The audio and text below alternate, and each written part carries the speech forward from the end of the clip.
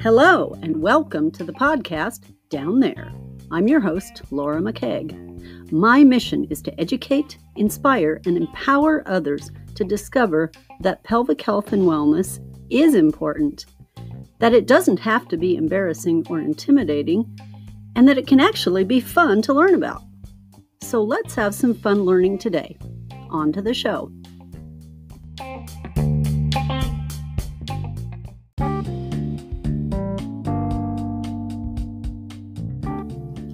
This episode of Down There is brought to you by Laura McKegg Physical Therapy, where we help men and women find real solutions to leakage, pain, or other problems down there. Let us help you regain your dignity, stay fit and active, and enjoy your family time, social life, and intimate relationships again.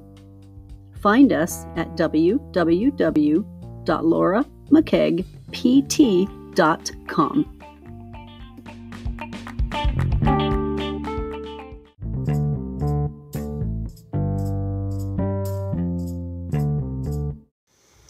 Hello, and welcome to the very first episode of Down There. I am so glad you're listening. My name is Laura McKegg, and I'm your host. I'm a physical therapist who specializes in pelvic health and pelvic floor therapy. I'm also a speaker and an educator. I love helping people discover that these problems are common but not normal, and that they don't have to just live with it. You know, I've had a lot of people ask me over the years, Laura, how on earth did you get into this thing of pelvic PT?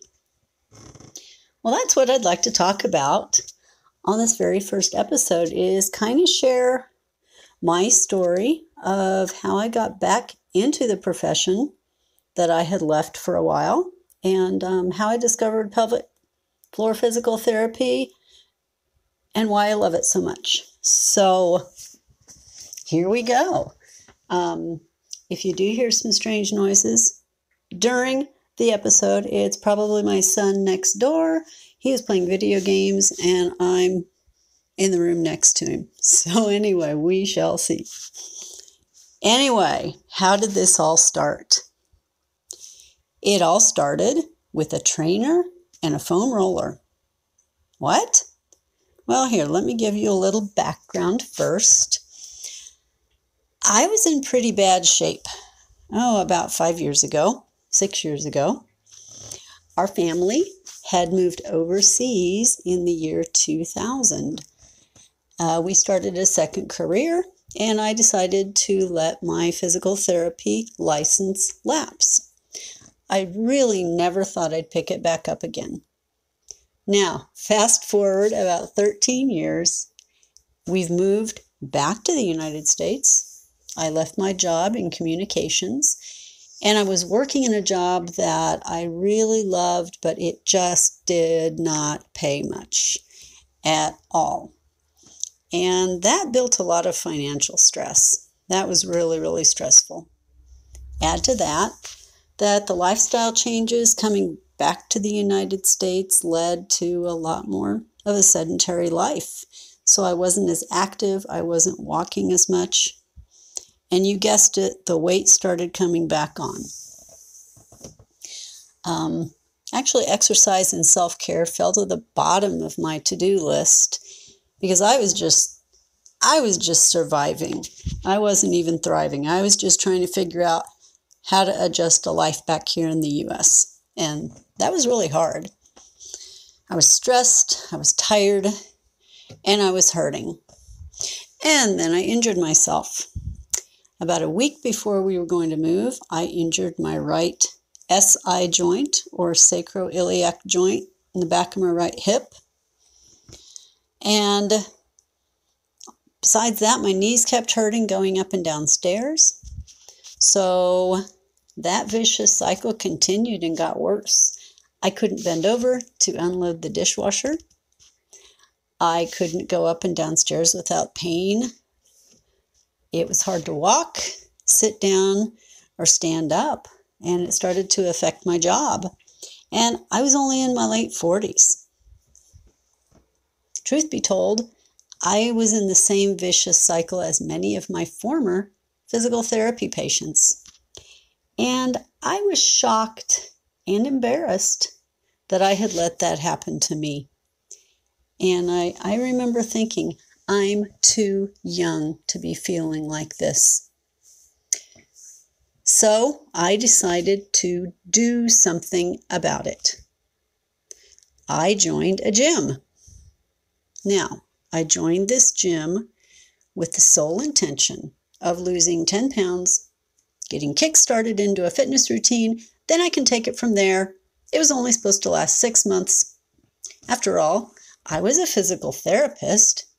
I knew how to get myself back into shape. I didn't need anyone's help, right? Wrong. Oh, I was so wrong. Well, I decided to purchase the Trainer 3-pack. You know, you get 3 sessions with a personal trainer to start your membership. I did that. It was January. Yes, I was one of those. Join the gym in January, people. 3 sessions, that's all. Then I'm done. Wrong again. I showed up the day of my appointment to this scary, big, intimidating weight room area to meet my personal trainer. Little did I know that what life changes and surprises were in store for me after that. But I remember thinking, as we were talking, as he was talking to me about my first session, do I tell him? I knew the subject would come up eventually. I struggled to politely listen to this trainer as we began the fitness assessment. Truth be told, I wasn't sure I wanted to do this. But I had made a commitment and I was determined to follow through. I was not going to be one of those drop out of the gym in February people. But I knew I'm going to have to tell him. So, then came the occupation and fitness history part of the assessment. I was kind of dreading that. I paused. Then I sheepishly admitted that I was a physical therapist, but I hadn't been practicing for some time. I mean, really, isn't it obvious just by looking at me? I was there because I injured my SI joint and because my knees hurt. Now, I was fully expecting either a little bit of a rolled eyes, a judgmental look, maybe a condescending reply, or worse. It never came. Actually, quite the opposite happened. Instead, I suddenly found myself in a lengthy, highly intellectual conversation about the structure and biomechanics of the sacroiliac joint. And I thought, wow, I've forgotten how much I like talking about this stuff. Then he brought out the foam roller and told me about that, and I got so excited. Okay, I know that sounds weird. Why get all jazzed up over a simple foam roller? Well, I'll tell you why. Back when I started treating patients a long time ago, we didn't have foam rollers. You couldn't self-treat like that. How cool to be able to do this yourself. I felt like I had struck gold, and I'm sure this guy thought I was very strange indeed. And then a spark lit inside me that I thought was dead. You know, that fascination with anatomy and the movement of the human body, and also the desire to help people who are hurting. I also realized how terribly out of shape I really was, and it scared the heck out of me. I clearly needed more help and guidance than I thought. Well, this guy seems to know what he's doing. I guess I'll stick with it for a while longer. So I continued training and learning. And then I started to lose those 10 pounds. I started to get stronger. I was more confident. I had more energy and my pain went away. I was amazed. And then I did something stupid. Oh, yes, I overtrained. I tried something I shouldn't have, and I injured my shoulder. So guess what? I ended up in physical therapy with one of my former coworkers as my therapist. And so during one session, he just asked me at point blank, Laura, why haven't you gotten your PT license back? You know, a lot of people had asked me that over the years, and I gave him the same answer. It's too much work. I don't want to make up all those years of continuing education courses, blah, blah, blah. But he's very persistent. And he kept telling me I really should look into it, that I still had a lot to offer the profession. You know, this time I couldn't stop thinking about it all day long. So I made a phone call. I called the Board of Healing Arts, and I found out that it was possible to get my license reinstated. All I had to do was retake the physical therapy board exam. Oh, is that all? Are you kidding me? Call it a gut feeling, call it divine intervention. I call it God redirecting my life in a very crystal clear way, wanting me to return to physical therapy. Surprise!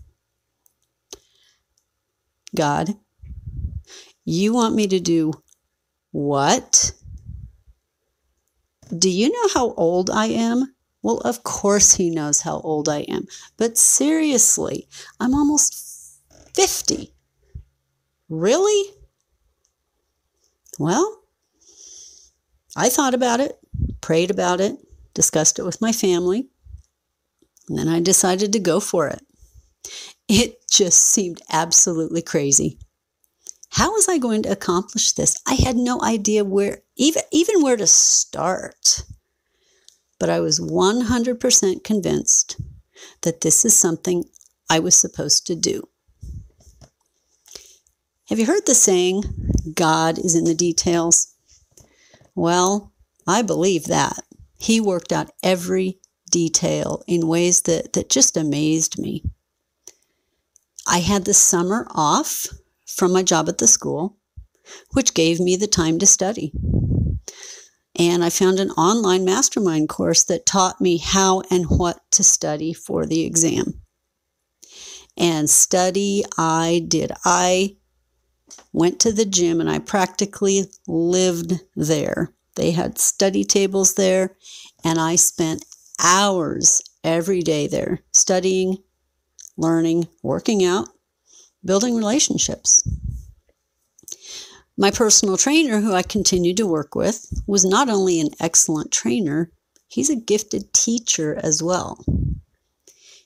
Training sessions became very challenging but fun, usually fun, studies of movement patterns, kinesiology, physics, etc. He became my study coach, and I needed a study coach. I learned the why behind what I was doing. And that was really crucial in understanding the exam material and passing this test. And the other trainers, as well as the staff at the gym, well, they became my tribe. They were my support group, my encouragers. And they spent hours of their own time sharing their areas of expertise. Baseball injuries, bodybuilding, diabetes management, and much more. I could not have done it without them. So, if you're a fitness professional and you're listening to this right now, I just want to personally thank you for what you do. You never know the impact that you may have on someone's life. I know it certainly made a difference in mine. Another thing that was really, really helpful were the study buddies that I had. Friends who would lend a listening ear as I processed this journey verbally. And some of you know how much I like to talk, so I process a lot verbally. They listened a lot. It was great.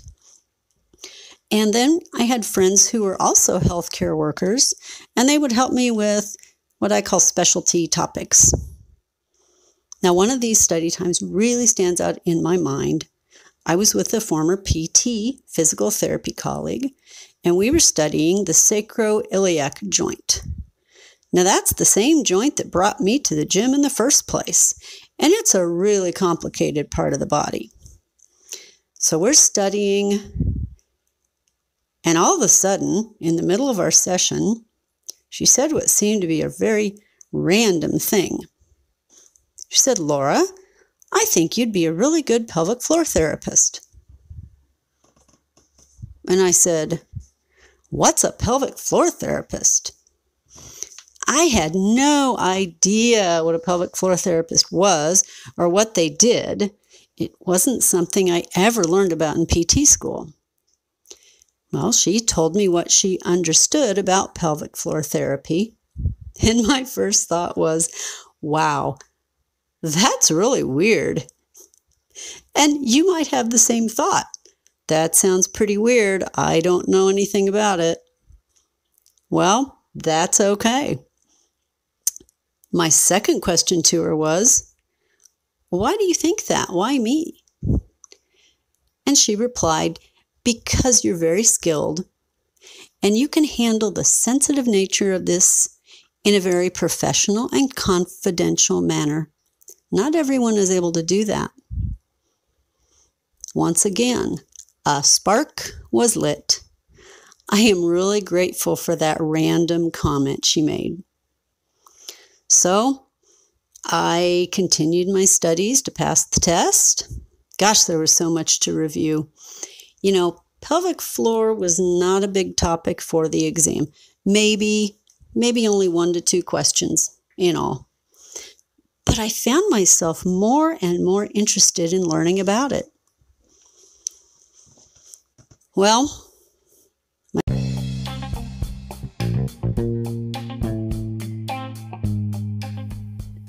thank you so much for listening to the show. Go ahead and drop in a comment. Let us know how you liked this last episode. I'd love to hear from you. Do you have any questions? Or do you want to learn more about us? Perhaps you're ready to take the next step? Check us out on Facebook and Instagram at Laura McKeag PT. Or visit our website at www.lauramckeagpt.com to learn even more.